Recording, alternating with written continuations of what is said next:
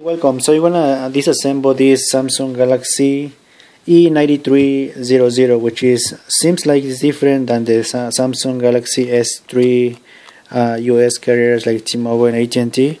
This most likely is from Europe. And originally this phone is right now working under Movistar Mexico. So let's remove the screws here and see what will be the difference from the other. I know that I already have a video of Samsung Galaxy S3 and how to disassemble it, but since this is a different model, completely different, well, it's so I hope that the steps might be different. So that's why I'm making this video. Hopefully it's gonna give you an idea how to open, or at least check out the parts, how hard it is to remove any components like camera or motherboards or loudspeaker, headset adapter. So okay, we already removed all the screws, so you're gonna use a flat end screwdriver to remove this frame here. Let's see how it works on this side. Okay, gonna kind of lift in this area.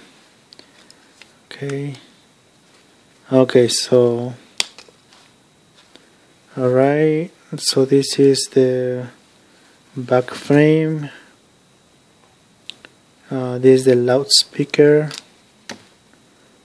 and this is the ear speaker, which is different from the S3.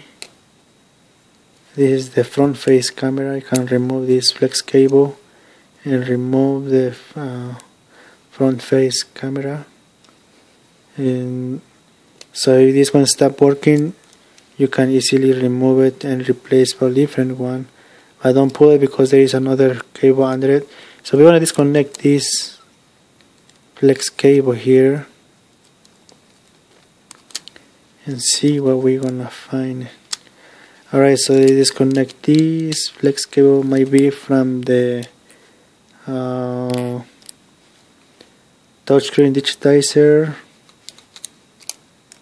or the LCD. So this is the coaxial cable that connects from the Wi-Fi antenna to the motherboard, and this is the motherboard, so it looks similar. And to remove the camera, just pop it up.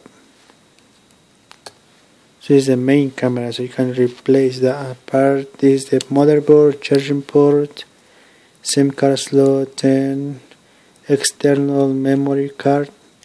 So this is damaged, so we can replace this one in case it doesn't stop working on your ones. You can just insert the screw here and remove just the SIM card and SD card slot and remove it and replace for a new one in case that this one stop working on your phone.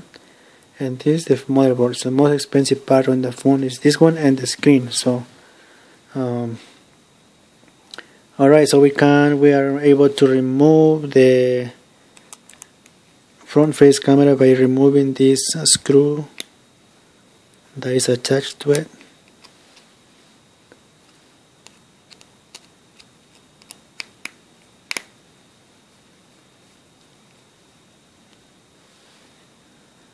Okay, so make sure not to lose these screws as different than the others.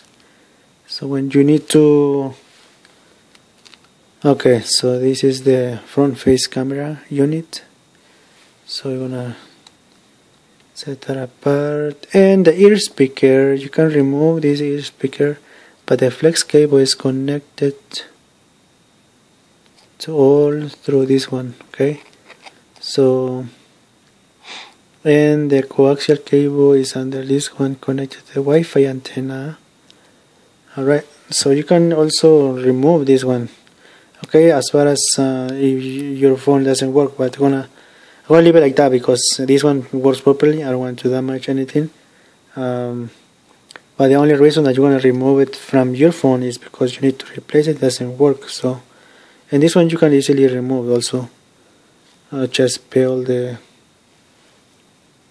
flex cable and the antenna. I'm gonna go ahead and take out the tape here. Okay, so this is the ear speaker. Flex cable is attached to the volume flex cable as well. Okay, so you need to remove that one. Just be very, very careful. Okay, and this is the power key or power button, but this one is a switch, so you don't need to do anything else for that. And this is the vibrator. So if your vibrator start working, you can replace it. This is a flex cable, so once you lift this one, you're gonna peel the flex cable to replace one. See if it doesn't working. Okay, so the main reason we're gonna disassemble this one because you're gonna replace the screen on this phone. So you may need assistance. Just watch my video on how to remove this screen on this phone. Okay, Samsung GT model i9300. Okay, if you have other questions, please let me know. Thank you.